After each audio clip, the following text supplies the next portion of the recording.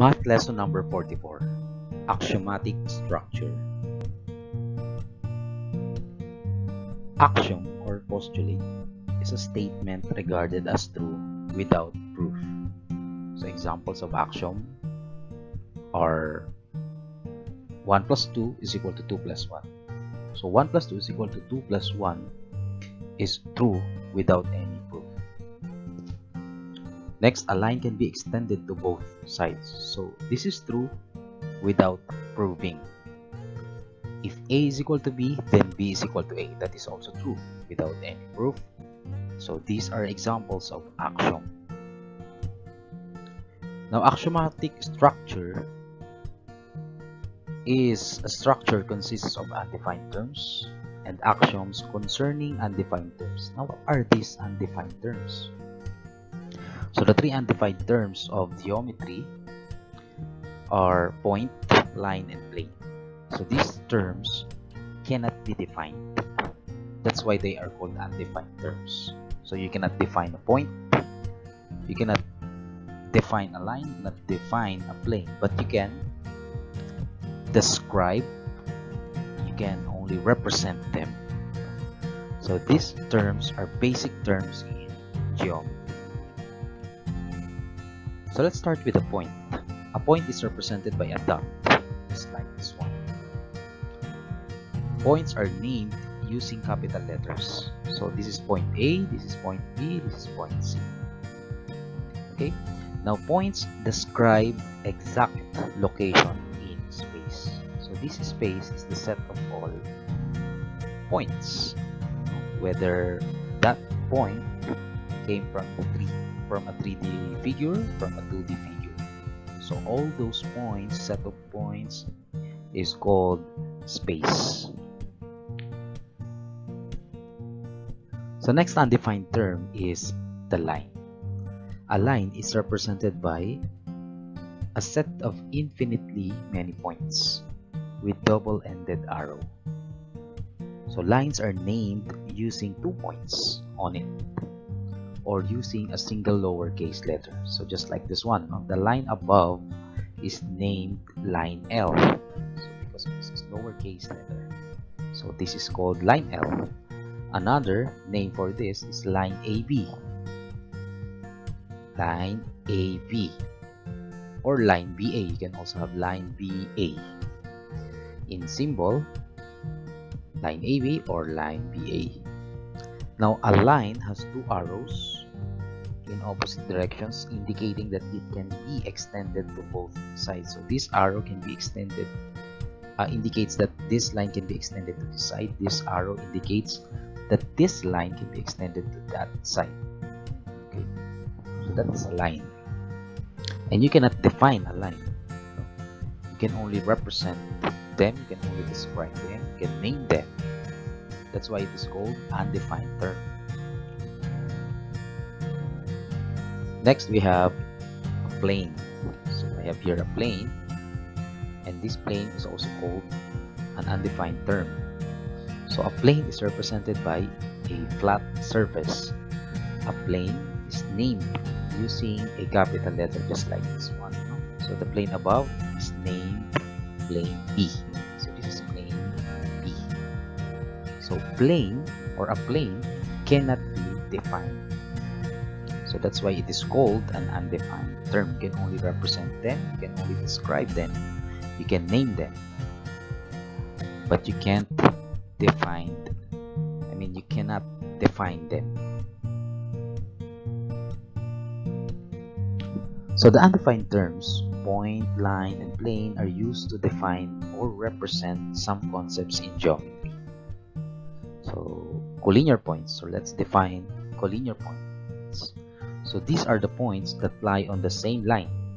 So for example, you have a line there, a line, and then you have the set of points. Those points are collinear because they belong to the same line. Next, coplanar points. So these are the points that lie on the same plane. So collinear, line, coplanar, plane. Okay, lying on the same plane. Intersection. is the set of points that is common to both figures. So for example, if two lines intersect, they intersect at one point. They can also intersect at infinitely many points if they are coinciding. Now, intersection could be a point, a line, or a plane. Okay, intersection could be a point, a line, or a plane. So where can we say that an intersection is a line? An intersection is a line if two planes intersect. So if two planes intersect, then the intersection is a line. Take note of that. If two planes intersect, then the intersection is a line. Now where can we say that a plane is the intersection? Where can we say that a plane is the intersection? If, take note, if a 3D figure, if two 3D figures intersect, then the intersection is a plane. Okay? If two 3D figures intersect, so space figures, space figures. If two space figures intersect, just like for example, two cubes. If two cubes intersect, then the intersection is a plane. Okay, the intersection is a plane. Now let's have a space. Space is the set of all points. Just like what I said earlier, no? Space is the set of all points. Let's have this definition. What is this definition? Definition is a statement of the meaning of a word. So just like collinear points, this the definition of collinear points, points that lie on the same plane. So that's the meaning of collinear points. Postulate or axiom. So postulate and axiom are the same. It's a statement that is accepted to be true without any proof. So without any proof, it is true. So you don't need to prove postulate because they are already true. But theorem, so in theorem, you need to prove theorem to say that a theorem is true. So theorem is a statement that is true after proving. So you need to prove the theorem first to be considered as true. So in proving theorems, postulates may be needed. So take note, postulates are needed in proving theorem. So you can also use postulates, axioms in proving theorems. Now let's have examples of definition. So first we have betweenness for points. States that if 3 points P, M, and Q, P, M, and Q are collinear, just like in the figure, and PM, this PM here, PM plus MQ, MQ is equal to PQ, then M is between P and Q. Then M is between P and Q. That's true, no? So that's a definition of betweenness, meaning to say M is between P and Q. So that is betweenness. Next, we have congruent segments. What's the meaning of this? It states that if two segments have equal lengths, so just like this one, no? AB is 15 centimeters. CD is 15 centimeters also. So they are, or they have equal lengths. Then AB is congruent to CD. So AB and CD are congruent segments. So that's the meaning of congruent segments. Let's have another example of definition. So let's define midpoint of a segment. So midpoint of a segment states that if a point divides a segment into two congruent segments, just like this one, two congruent segments, this point divides the segment AB into two congruent segments, AC and BC. Then the point is called the midpoint of the segment. So this point is called the midpoint. So in this figure, the midpoint is point C. Take note, midpoint is a point. So here again in this figure, the midpoint is point C. So point C divides the segment into two equal or congruent segments. Let's have bisector of a segment. What is this, and what's the difference of the midpoint and a bisector? So it states that if a line, segment, or array or plane intersects a segment at its midpoint, then it is called a bisector of the segment. So the difference of bisector and midpoint: bisector can be a line, a segment, array, or a plane. That is bisector. Midpoint is only a point. Now, what's the purpose or the function of this bisector? So it divides, same thing with midpoint, it divides the segment into two congruent parts. So this line divides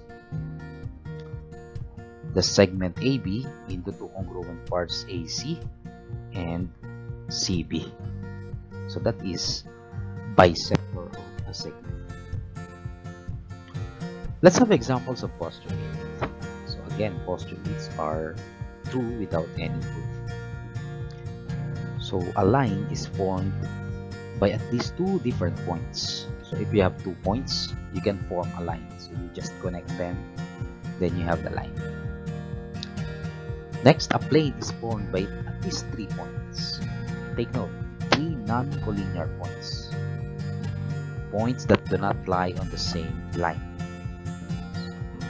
Next, a space is formed by at least 4 non-coplanar points. Points that do not lie on the same plane. And so those are postulates. Next, if 2 different planes intersect, then their intersection is a line. So that is a postulate. You don't need to prove that. That is true. Next one, there's a unique distance between any different points on the number line. This is known as the ruler postulate. So if you have a number line and you mark A and then B and then C, you mark all those letters on the number line, then the distance of AB is different from the distance of AC because B and C are 2 different points. So that's the meaning of ruler postulate, and that is true. You don't need to prove that. That is postulate. Now let's have examples of theorems. So in theorems are true if it is true after proving. So let's have the first theorem. If M is the midpoint of PQ, then 2MP is equal to PQ and 2MQ is equal to PQ. This is known as the midpoint theorem. Now let's try to prove this theorem using a 2-column proof. So this is the figure. So first statement, we have MP is equal to MQ. So MP is equal to MQ. The reason for that is because that's the definition of midpoint, because M is the midpoint of PQ. Next, we have MP plus MQ is equal to PQ. MP plus MQ is equal to PQ. That is true also because M is the midpoint, and the reason for that is the definition of midpoint. Next, MP plus MP is equal to PQ. Why is this MP? Because as you can see in the first statement, we have MP is equal to MQ. Therefore, we can substitute MP here in MQ. So instead of MQ, we have MP. So MP plus MP is equal to PQ. The reason is substitution. Now, MP plus MP is 2MP, which is equal to PQ. The reason is simplification. And that's the first statement. 2MP is equal to PQ. That we need to prove. So we're done with the first statement. Let's proceed to the second statement. So MQ plus MQ. So MP is being substituted by MQ because MP is equal to MQ. So the reason for that is substitution. Now, MQ plus MQ is equal to 2MQ, which is equal to PQ. The reason is simplification. And that is the second statement that we need to prove. So let's have the conclusion. Therefore, 2MP is equal to PQ and 2MQ is equal to PQ. So we prove the statement to be true. That's why it is called a theorem. So we prove first a theorem before saying that a theorem is true.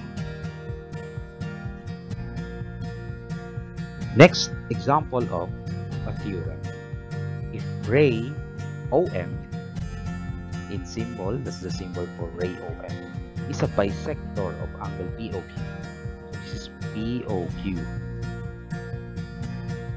This is ray OM. So this one bisects angle POQ.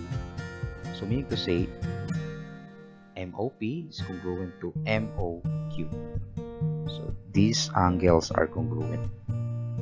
Now, let's prove 2 times the measure of MOP is equal to the measure of POQ. And let's prove also that 2 times the measure of MOQ twice this, take note that twice that, is equal to POQ. Alright, let's prove. And that is known as the angle bisector theorem. So let's prove the angle bisector theorem. First, the measure of MOP is equal to the measure of MOQ. MOP is equal to MOQ. The reason is because that is the definition of bisector. Because OM is the bisector according to the statement given. Next, the measure of MOP plus the measure of MOQ is equal to the measure of POQ. And the reason for that is, again, definition of bisector. Next, the measure of MOP plus the measure of MOP. Same thing in number 1. The measure of MOQ is being substituted by the measure of MOP because they are equal. And the reason is substitution. Next, we simplify this. That's 2 times the measure of MOP is equal to the measure of POQ, simplification. And that's the first statement that we need to prove. So we're done with the first statement. That one.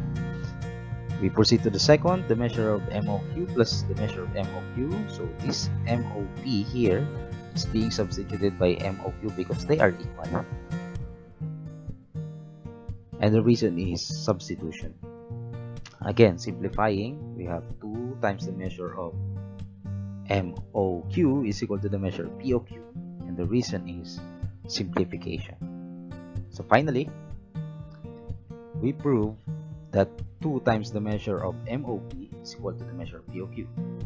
And 2 times the measure of MOQ is equal to the measure of POQ.